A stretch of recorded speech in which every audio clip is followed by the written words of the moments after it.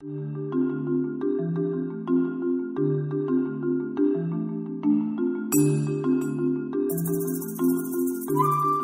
my name is Ueda. I'm curator of the Japanese Diaspora Collection at the Hoover Institution Library Archives and the editor of Fanning the Flames, Propaganda in Modern Japan. It's my great pleasure to welcome you to the Fanning the Flames speaker series.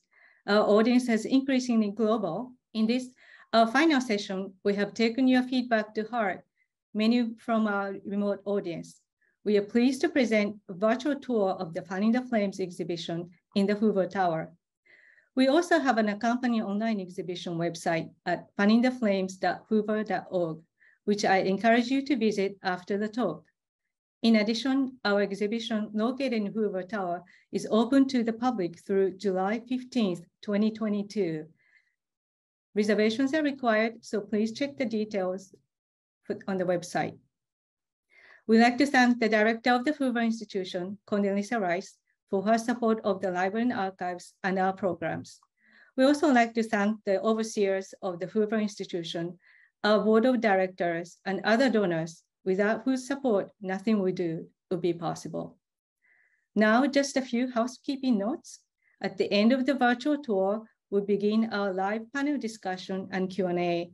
We welcome you to enter our questions using the Q&A function at the bottom of the Zoom screen at any time during today's program. Now, let's begin the virtual gallery tour.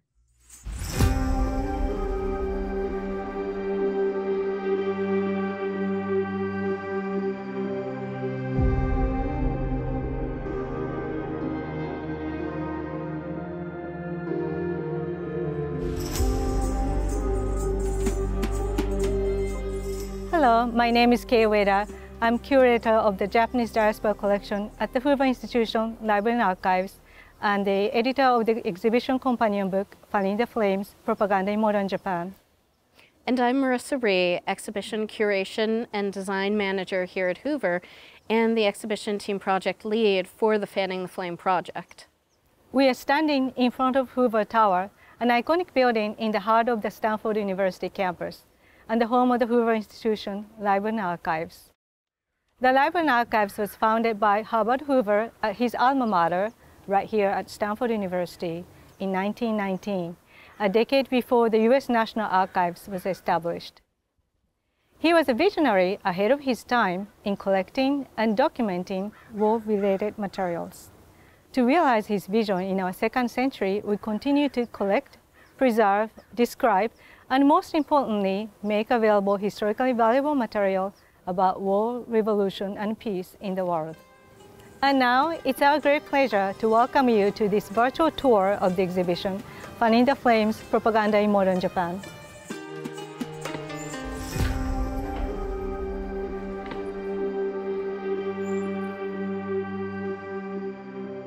As we enter the exhibition gallery, we are confronted by the introduction wall, which features heroic Captain Higuchi rescuing a Chinese infant from the battlefield of the First Sino-Japanese War in 1895. This is a detail taken from a woodblock print by Mizuno Toshikata. It sets the mood and the tone as we enter this new experience and begin to learn about visual propaganda in Japan, which appealed to the masses as accessible and affordable during the era of the Empire of Japan. From the vast collections at Hoover, we have chosen the Japanese popular arts because of their powerful visual messaging capabilities to offer you an opportunity to re-examine propaganda. Emerging in the mid-19th century, after a period of strict isolationism, Japan under the rule of Emperor Meiji began a series of modernization efforts that transformed the nation from a feudal state to an expansionist empire. Accompanying these changes, state-sponsored and grassroots commercial propaganda became an omnipresent influence in Japanese life. This exhibition explores how Japan catered to traditional aesthetics by employing popular arts as propaganda that created imperialist fervor. Throughout the exhibition, we'll navigate through three major wars, including the First Sino-Japanese War in 1894-95, which was the first Japanese overseas military campaign in modern times, as well as the Russo-Japanese War of 1904-05 and World War II. This first case dives into the topic of propaganda, which is a strong collecting area here at Hoover. Examples from our poster collection and children's propaganda introduce various methods employed to spread information that will influence public opinion regardless of truth. The Meiji Restoration of 1868 initiated a period of rapid assimilation of Western advancements and imperialistic interest. Artists applied traditional aesthetics and communication techniques to make uniquely Japanese media, even as Western technologies such as photography, lithography, and films became widespread. Popular formats such as Nishikie and Kamishibai then became more than entertainment but key propaganda tools. But what is Nishikie? What is Kamishibai? Our next cases review these unique Japanese media, beginning with Nishikie, literally meaning brocade pictures. They're multicolored prints made from a Japanese woodblock printing technique. This process begins when an artist creates a design that is then passed to a woodblock carver for engraving into multiple blocks, one for each color. The blocks are then turned over to a printer who adds pigment and aligns the woodblocks for printing to produce the final image that a publisher then sells. This multi-step group process could quickly produce large runs of high-quality prints relatively inexpensively for sale to the mass market. This technique gained popularity at the end of the 18th century, and by the Meiji period was in high demand. When combined with the late 19th century trend to publish current events, Nishikie became a popular propaganda tool. Prints began to dramatize the excitement of the latest inventions, events, conflicts, and celebrities, all while promoting nationalist messaging. The fervor for collecting these artworks peaked during the First Sino-Japanese War, and works flooded the market. Yet, by the Russo-Japanese War, consumer interest declined, and few war-themed Nishikie, like the first blockade of Port Arthur, were created afterwards. Kamishibai, which translates to paper plays, is a form of storytelling that developed in the early 1930s. It was such a popular entertainment that an op-ed published in the Asahi Shimbun in 1933 likened it to opium for children. Performed using a transportable wooden stage, the Kamishibai itself is a deck of 20 illustrated paper cards. They are illustrated on the front with the script printed on the back. As you see here, the cards would be inserted into the stage and rotated one by the Kamishibai performer, who would give a dramatic solo performance with sound effects and various voices to captivate their audience. By 1937, there were nearly 30,000 Kamishibai performers across Japan, performing to a minimum of 1 million children daily. Kamishibai had developed into various forms by this time, most notably child-focused street and educational Kamishibai. Yet, with the start of the Asia-Pacific War in China in 1937, which evolved into the Pacific Theater of World War II, wartime Kamishibai became a prolific propaganda medium targeting everyone.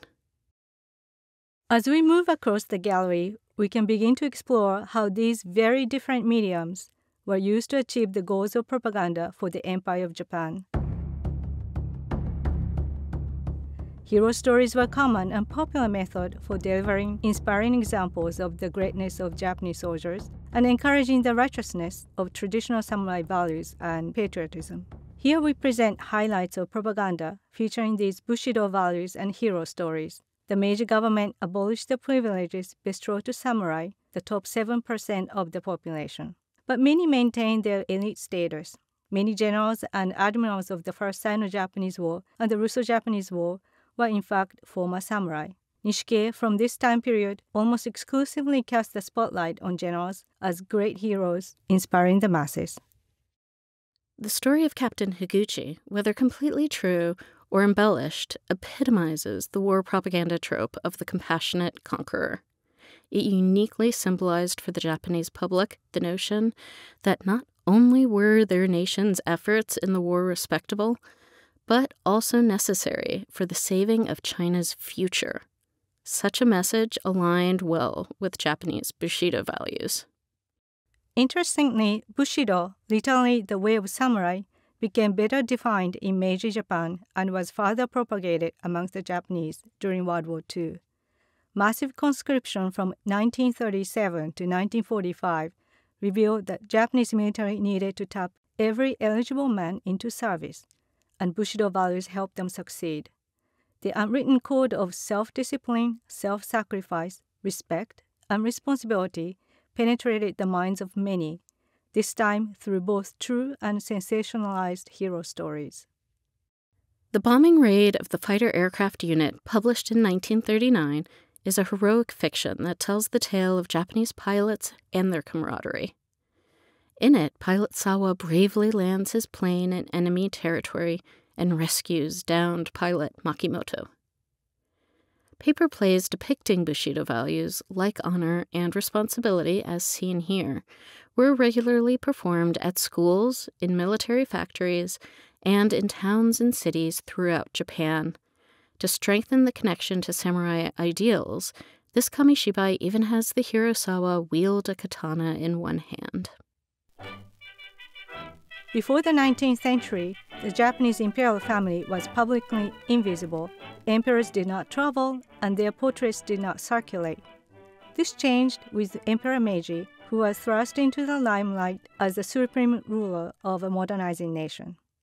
In this case, we first see the propaganda nishiki of Emperor Meiji. Many depictions of the emperor, whether in paintings, prints, or photographs, did not prioritize conveying Meiji's appearance or covering events accurately.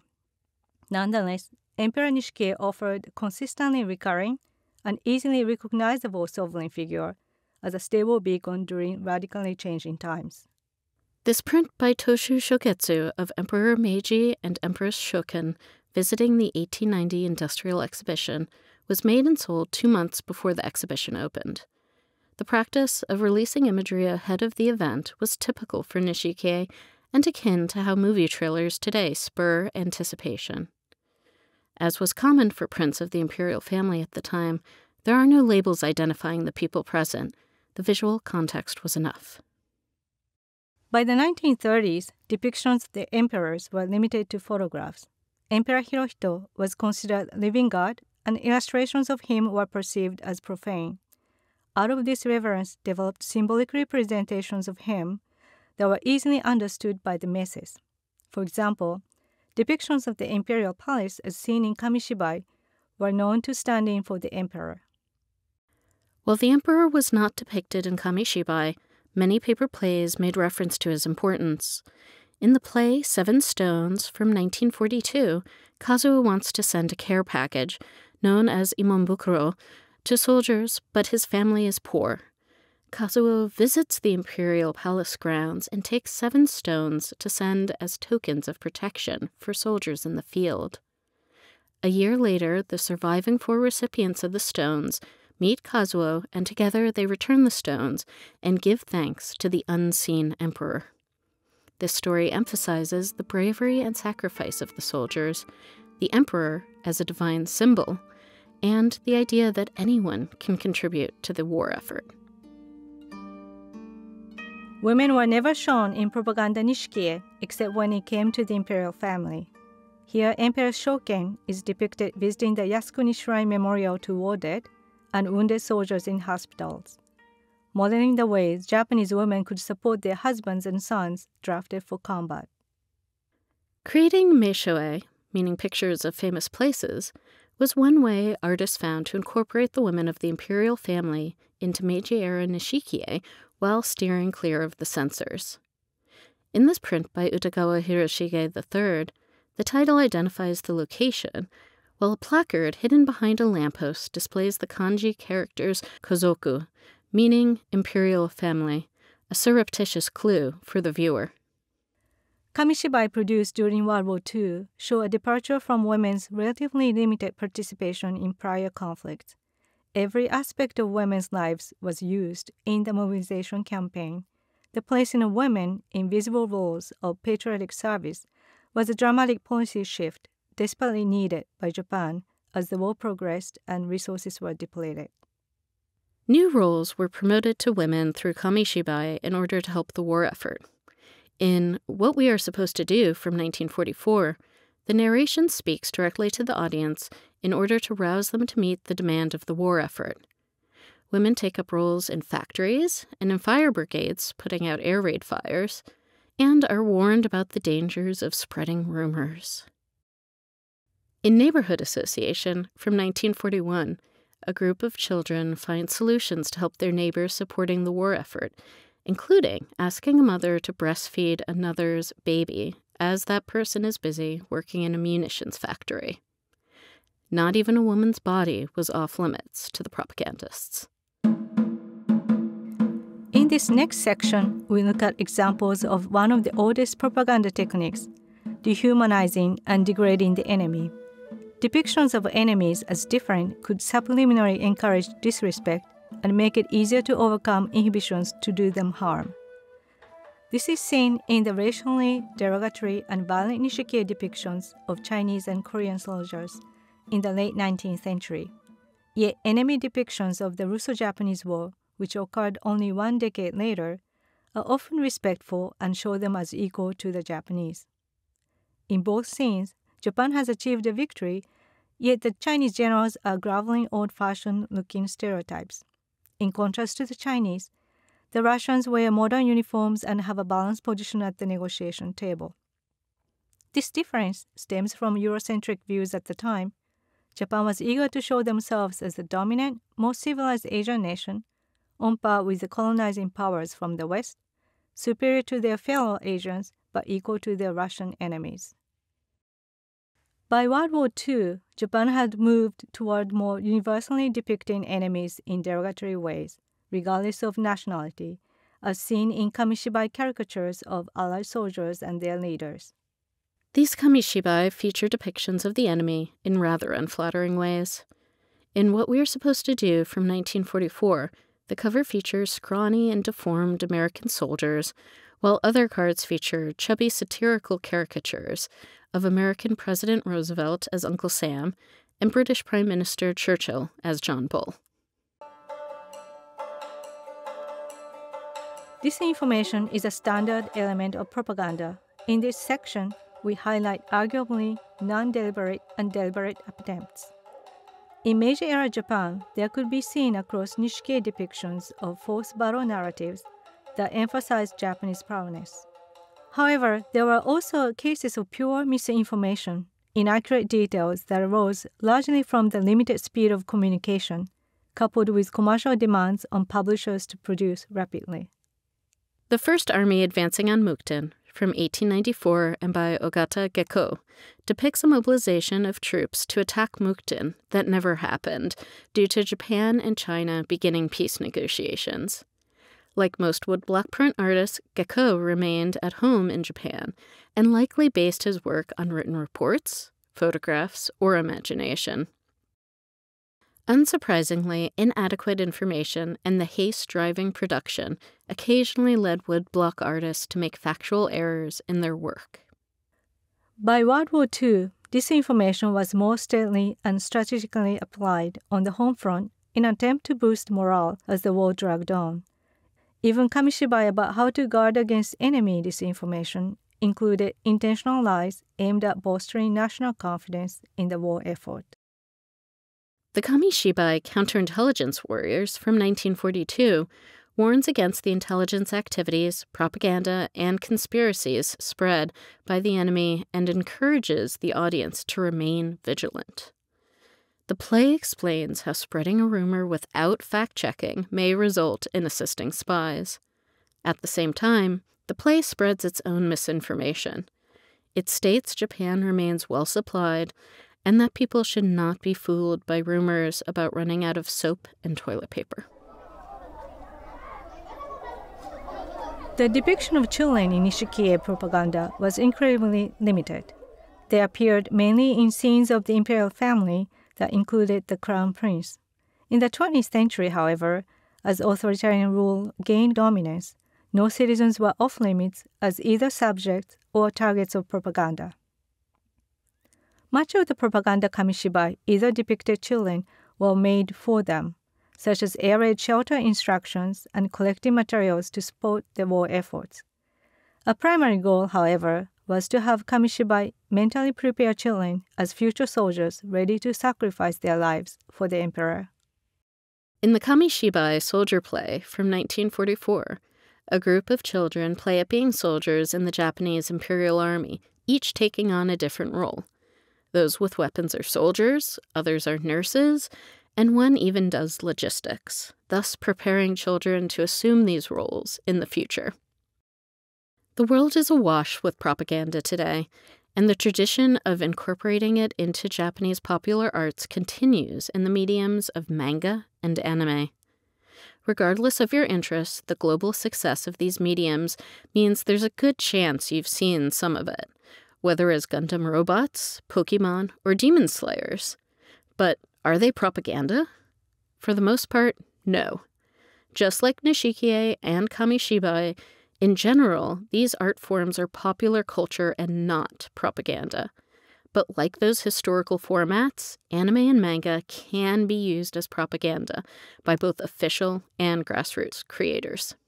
Today, propaganda is still used in mass media to influence audiences. It takes critical thinking to judge whether the media contains ulterior motives and underlying messages. Can you tell the difference between what is purely entertainment and what is made as propaganda?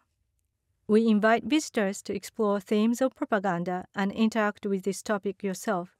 A new online portal on this topic can be found at fannintheflames.hoover.org.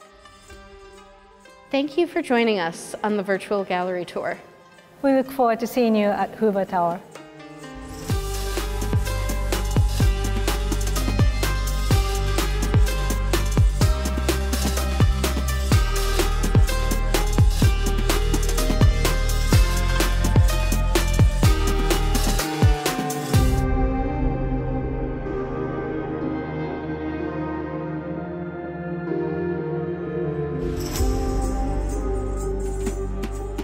We'd like to thank Stanford Video for working with us to bring this virtual tour of our exhibition to reality. This video may be viewed in its entirety on our website, fannintheflames.hoover.org now. In our 3-year journey, the entire project of Fanning the Flames, which includes the publication by the Hoover Press, website, and exhibition, began in 2019 and continued during the pandemic. Now, let me introduce you to those present, the teams that played a key role in the development of the physical exhibit. Joining us are Marissa Ree, Laurent Coublier, and Lisa Wen, who each introduce themselves and provide brief behind-the-scenes overview of their team's involvement. Let's start with Marissa. Thank you, Kay. Hello, I'm Marissa Ree, the Exhibition Curation and Design Manager here at Hoover. I was also the exhibition team project lead for Fanning the Flames. As one of the 3 members of the exhibitions team at Hoover, I have had the wonderful opportunity to work on all parts of this project, from working with Kay on object selection and interpretation, to conducting research, developing the website, crafting the gallery layouts, and ensuring an accurate and educational presentation of the materials in our collection. It's a lot of work, but having a supportive and dedicated team of colleagues here at Hoover makes it all possible. Now, we would really like to dive into some elements of our behind-the-scenes work by following the path of an object that is displayed in the exhibition. We've chosen this print here, Ueda Kunitoro II's Nishikie, Great Victory for Our Navy near Haiyang Island from October 1894. Besides being a dramatic scene of Japan's naval prowess during the First Sino-Japanese War, we discovered during our research that it's not a typical triptych, even though it may look like one with its 3 panels. Instead, it is only half of the hexaptych, that is a print made of 6 panels. Next. The first sign that indicated something was amiss were the cartouches, highlighted here in yellow. Traditionally, though certainly not always, these types of cartouches, which can contain information such as title, artist, and date, are placed along the right edge of the rightmost page of a triptych. Then we noticed the printing notes, highlighted here in green, were on the leftmost edge of the central panel rather than the left panel, as was common at the time. This would lead to the text to be covered when the panels are aligned properly, which was unusual except in the cases of 6 and 9 panel prints. Next. Combined, these clues led us to learn the artist had created 2 triptychs of the same event that could merge together into one large battle scene. Our center and right panels are actually the 2 leftmost panels of the first triptych, underlined here in gold, and our left panel with the cartouches is actually the rightmost panel of the second triptych, underlined here in silver. Next. With limited time and resources, it was challenging to find what the full hexaptych would have looked like. Online, there are limited digitized copies of this Nishikie. We were able to track down the full rightmost triptych on Gallica, the digital collections of the National Library of France. Next. Yet the only full depiction of the hexaptych is this very poor quality watermarked image from a private bookstore. When we splice together the different panels, we can imagine what the complete set would look like. This print's unusual story is why it was chosen to be included in the physical exhibition. It is a wonderful teaching opportunity to remind our visitors that not even woodblock prints are always what they seem.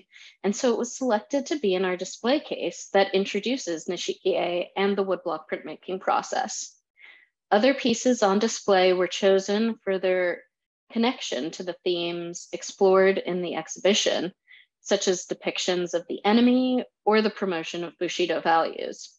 But once we were aware of the unusual elements of this print, the exhibition's team's next steps included discussions with our preservation and digital teams about how the piece would be prepared for digitization, the process and method of digitizing and including in our online digital collections, and the mounting of the piece for exhibition.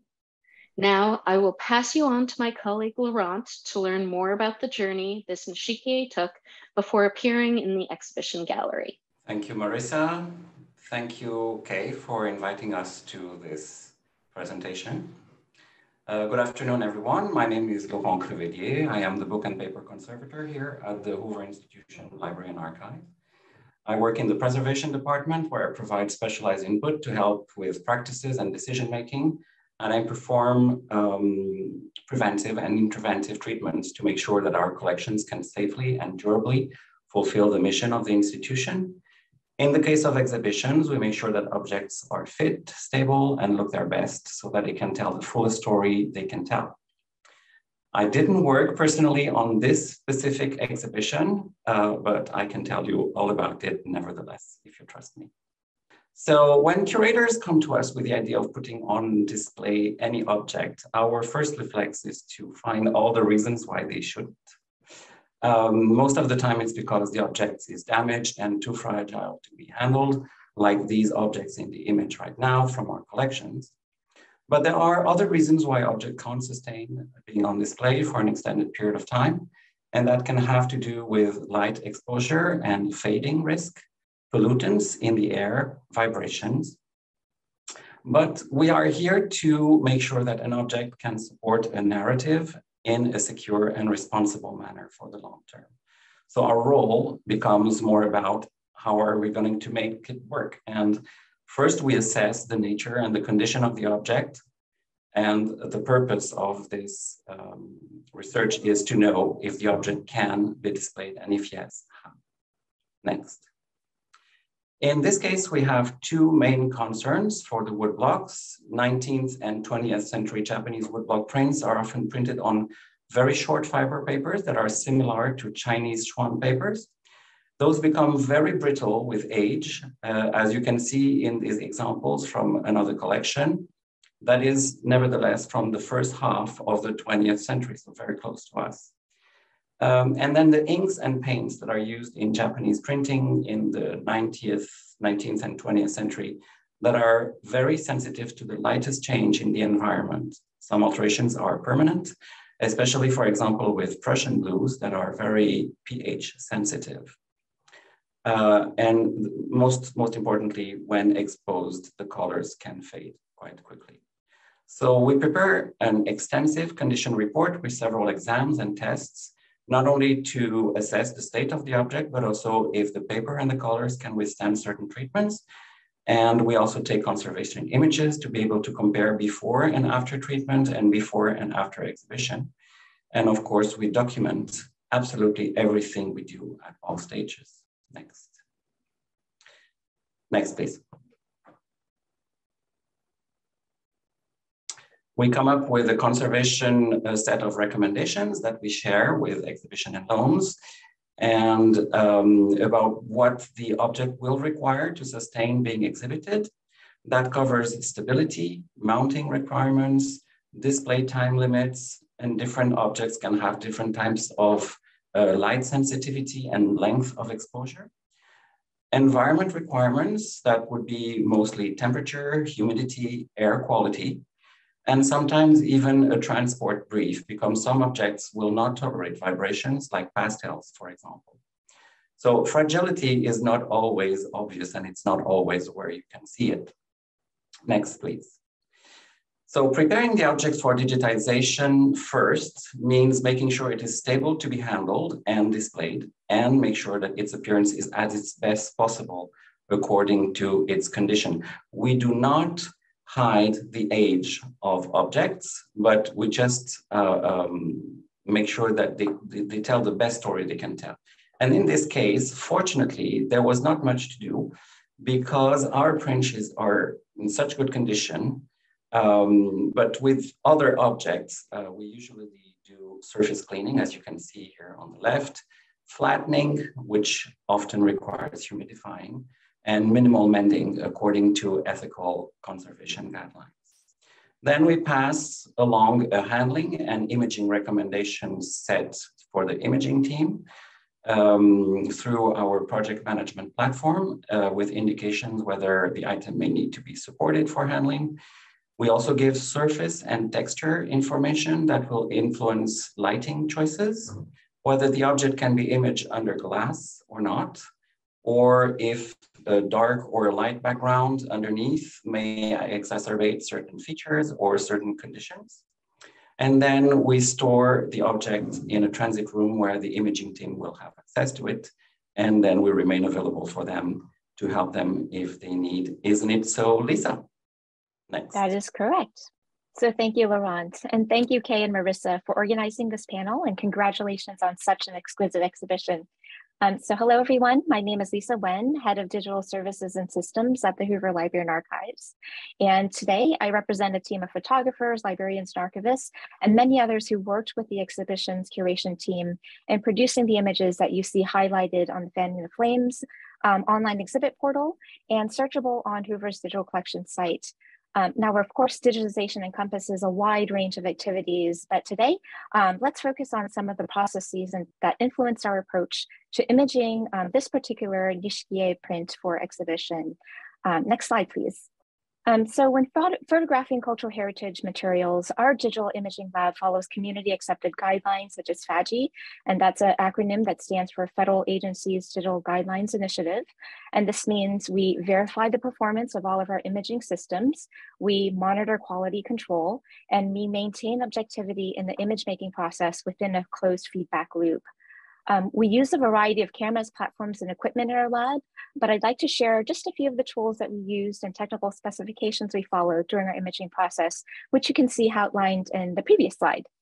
If you can go back one slide, please. Thank you. So the two that I'd like to highlight here are tonal reproduction. Here we evaluate, is the image too bright or too dark? How does the contrast look? Is it linear? Is there any loss in the detail in the highlights or shadows? And the other one I'd like to highlight is sampling efficiency. How effective is the imaging system at resolving the expected spatial resolution? So next slide, please. So as Laurent mentioned, the wood-bought prints have a very highly distinguished color palette. So in order to accurately reproduce the subtle tones and highly chromatic pigments in the print, we created a custom color profile for the camera. A color profile is like a map that tells the imaging software how to convert electronic signals recorded by the sensor when a picture is taken into specific colors composed of different proportions of red, green, and blue light, or RGB. So using a spectrophotometer, the device that you see on the left image, we measured the spectral reflectance of the color target used specifically for making color profiles. And on the right, you'll see a graph that shows the individual spectra of every color represented on the target. So once the target is photographed, we use a software that builds a color profile by analyzing the difference between the reference spectra and the camera's RGB count values. And when we photograph the woodblock print using this particular color profile, it ensures that the colors and tones that the camera sees are accurately reproduced in the digital image. Next slide, please. So we want to facilitate a digital experience that's authentic and closely mimics viewing the print in real life. So this is our goal and approach to digital color management. So we use image quality analytics software to verify that our color and tonal accuracy of the reference target. And as you can see on this slide here, the circled area in the screenshot shows an average delta E, or color difference, of less than 2 count values.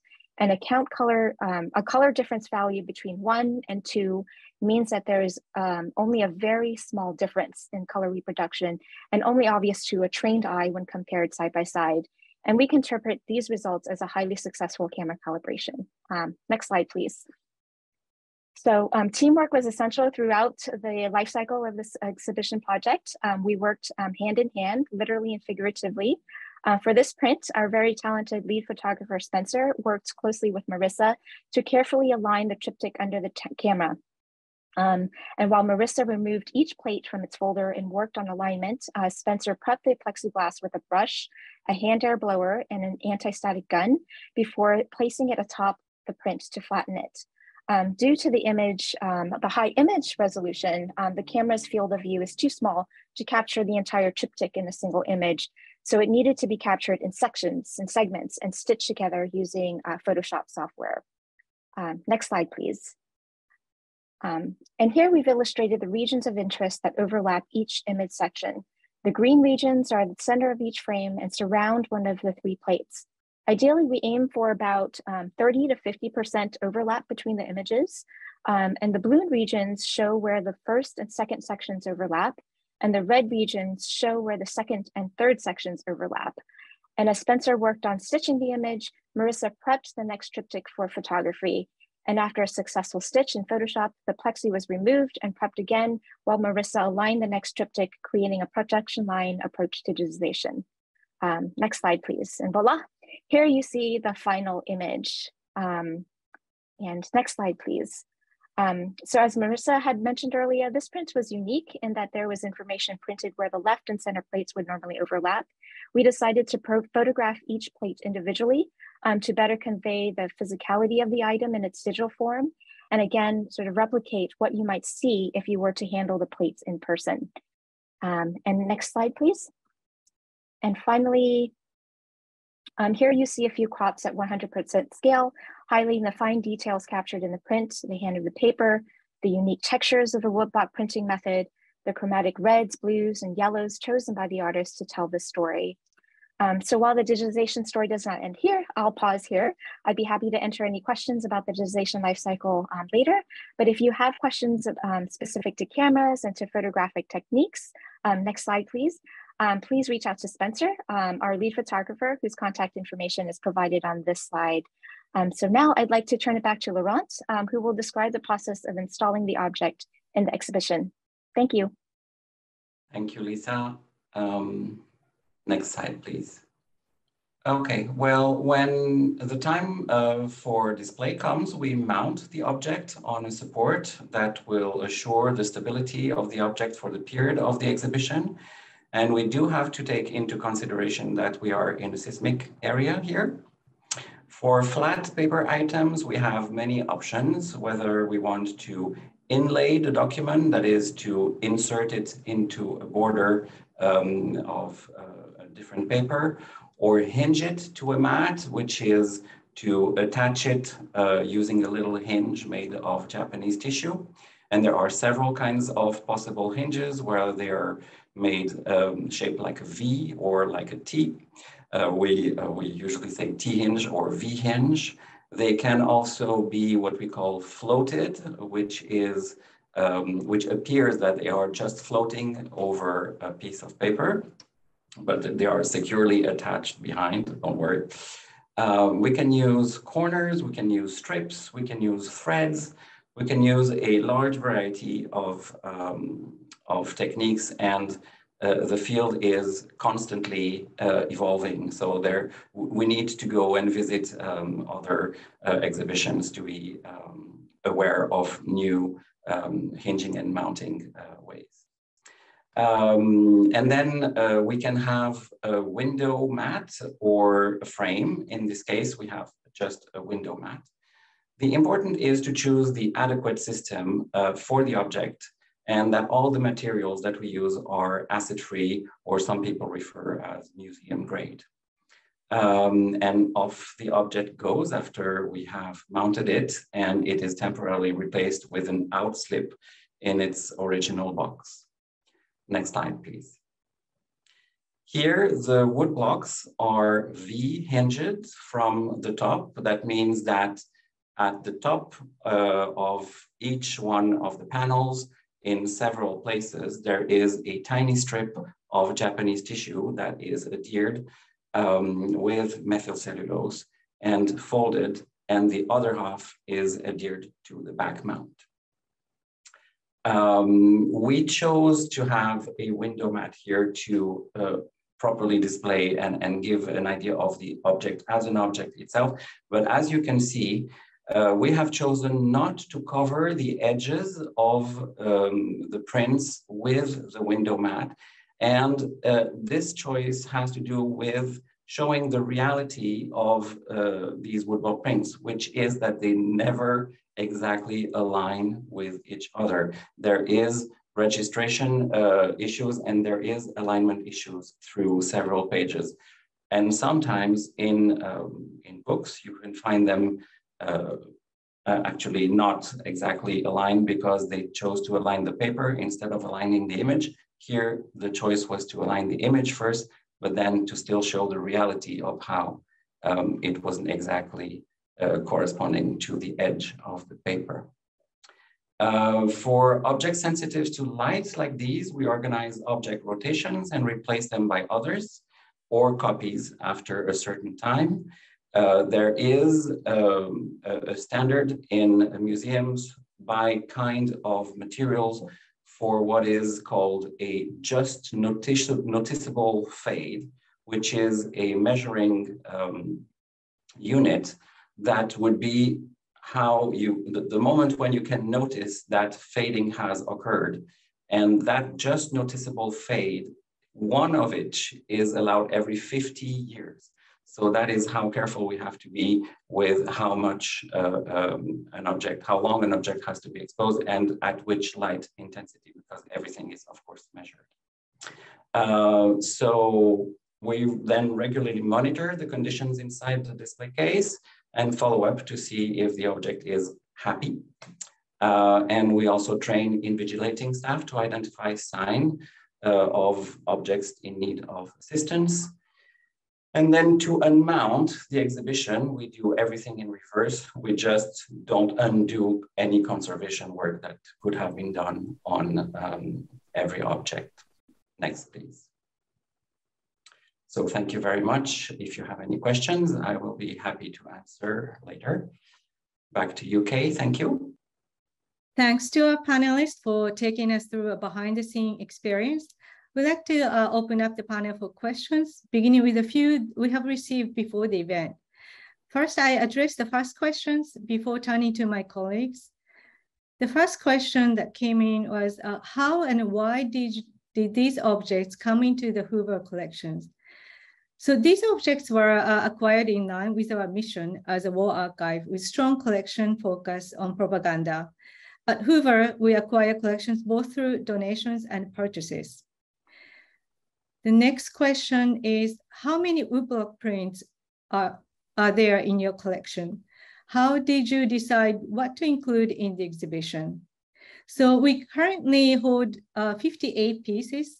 It's a growing area, and we focus on 5 themes at the exhibition. So women, Bushido, hero stories, emperor, and disinformation.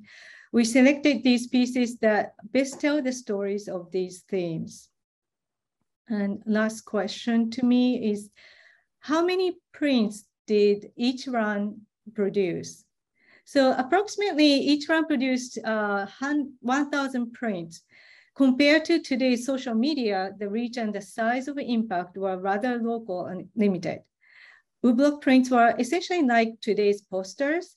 And as you can imagine, many did not survive for various reasons, including World War II. So what we have in our collections are historically important material. Now, turning to Marissa for a question. What are the objects in the exhibit also in the book? That's a great question, because we would love to be able to show everything in our collections related to this topic of Japanese propaganda in the modern era, but there's never enough room. So a lot of the material in the book is in the exhibition and vice versa, but it's not a one-to-one at all. Fortunately, we did have the opportunity with this project to create an online website and have a majority of our collections related to this topic featured there. So if you're curious what else we have, I highly suggest you visit that. Great. Another question to you, Marissa. What was the most challenging part of putting this exhibition together during the pandemic? It was definitely not being able to be in person with both my colleagues and the collection material on a regular basis. As you all know, we were trapped inside at our own homes, and we had very limited access to the Hoover campus during a majority of the time we were working on this project. So we had to be creative about things. And especially getting material either looked at by preservation or digitized, that required very hands-on work. So it was pretty tricky, even trying to figure out the measurements for each print, which vary slightly so that we could design the layout was a difficult task. And looking at the proofs for the book, we actually all had to meet up on campus outside because the buildings weren't open, and on a lovely picnic table, spread out all of the different printing proofs to see what would work and what wouldn't. So it was a challenge. Definitely. So now it's for you, Lisa. What type of lighting was used to photograph the woodblock print? Sure. As Laurent had mentioned, the pigments are very sensitive. So for these particular woodblock prints, we use strobe lighting. So unlike continuous light sources like LEDs, the flash duration of the strobes during each capture is really fast. So it's about 1/1000th of a second. And so we use these to minimize the amount of time that the delicate pigments would be exposed to light. Thanks for the question. Great. Another one for you. Where can I view other objects digitized for this exhibition? Another good question. As Marissa had noted, Fanning the Flames at the exhibition site online portal is probably the best part to launch from to look at the images, but more than 1,000 images were also digitized to support the rest of the exhibit. So I encourage visitors to visit digitalcollections2.hoover.org, and there you can search, you can browse, you can download and cite the images. The images are also available in a IIIF viewer, if that's a familiar technology to you, and this allows you to view and manipulate the images quickly and very easily. And so with the III manifest, this also allows you to compare and combine woodblock prints and other images, not just available at Hoover, but as Marissa had mentioned earlier, sort of at Gallica and other repositories throughout the world. So I encourage you to visit our digital collection site as well. Thank you. Great. So a question to Laurent. What happens if the print is not in good condition? How would you repair woodblock prints? Well, thank you for this question. And it's actually my biggest frustration with this presentation is because generally conservation loves to show before and after pictures. And in this case, they would have looked pretty much the same. But generally, the kind of damage that happens to woodblocks that are included in books or in triptychs and that are sometimes overlapping and adhered together comes from handling most of the time. And most of the time it like tears from the edges. So we use actually more Japanese tissue, which is tissues that are made with kozo fiber, which is a very long fiber. But the big advantage of Japanese tissues is that they are extremely light for a very high resistance. And we also use Japanese methods to prepare adhesives, like with starch-based, or more modern technologies like methyl cellulose, and sometimes other cellulose ethers that we mix with solvents when the object would not allow water treatment, water-based treatment, and if the pigments are water soluble, for example. So we have to do tests on every single color in every place to adequate the treatment to the repair. Sometimes also because of climate, the prints are they have been exposed to mold at some point in their history, and they become very, very thin and very, very brittle. In that case, they need lining. And so we can do either very interventive Japanese lining techniques with a wet object, or a bit more moderate approach with a drier lining, which is called spot lining, with which we put the lining tissue on the back and then we just spot glue with tiny little dots over all the surface. So it's a lengthy process, but in this case, really, it was a breeze. Great, we're very glad to hear that. Now, another question I think I might be able to answer. Kamishiba is still in use today. Kamishiba is actually becoming popular again in Japan, particularly after the Fukushima nuclear disasters and other natural disasters. They are used as a portable, interactive, and personable tool to communicate with children, reminding them of how to prepare for natural disasters and in not forgetting about the experience. In the US, I've seen some cases where some schools are using Kamishiba as part of the creative literature curriculum. So I guess the popularity is not completely gone, and it's coming back. I think partly because of its personal touch, creative additional elements, and interactive performance. So the next question is to you, Marisa. How are Kamishibai made? So it's not nearly as intricate a process in many ways as the woodblock printmaking. But originally, when Kamishibai first started gaining popularity, they were hand-drawn by artists and hand-lettered with scripts on the back. But as production and popularity geared up, and especially in the case of all of the print Kamishibai in our collection, they're all printed using a chromolithography to be able to mass produce these and spread them out all over the country, and even at times into some of the areas Japan had invaded at the time. Great. I have one more question that I might be able to answer. It's the Meiji era or first Sino-Japanese War, the beginning period of the history of Japan in this exhibition. That is correct. Basically, the 20th century is the focus of Hoover Archives collecting policies. So for this exhibition as well, we started from the Meiji era, the beginning of the modernity in Japan. I think we have maybe 2 or 3 minutes to just go around the panel. And if you have any additional comments, would you like to start, Marisa? Just to add to that question too, I think the earliest piece on display in the physical exhibition is from about 1880. In the publication, we actually have earlier pieces than that, and you can see the breadth of the collection on the website. So I just want to throw that in. So do you have any comments to add after that, or? So this was a long exhibit project, but it was really fantastic to work on it. And I think I just want to say thank you so much to all of the colleagues here at Hoover who helped with it. It really does take an army to put on a show like this.